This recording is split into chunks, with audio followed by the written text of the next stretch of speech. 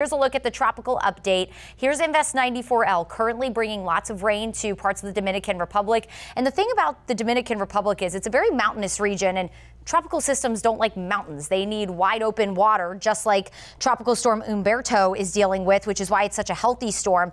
This is going to struggle to get its act together today, because not only is it going to battle the mountainous regions of Hispaniola, but also potentially run into the Bahamas going into this upcoming weekend, which is, of course, important. If you have any travel plans to the Bahamas this weekend, definitely something you want to pay attention to. But this does have a lot that it has to contend with. And with that said, I do think we are going to start to see models change in the coming days. We're seeing that this morning, but until Invest 94 really gets organized, models are going to struggle to know where to start, let alone know where to finish. So this is definitely a forecast to follow. The best news is, though, and the most important, is that this is not going to impact us here. So Invest 94L, the GFS and the European model, as of the latest data, both bringing this inland near the coastal Carolinas, near South Carolina, early next week, Monday, Tuesday time frame. So definitely something that we need to pay attention to when it comes to friends and family in the Carolinas. Here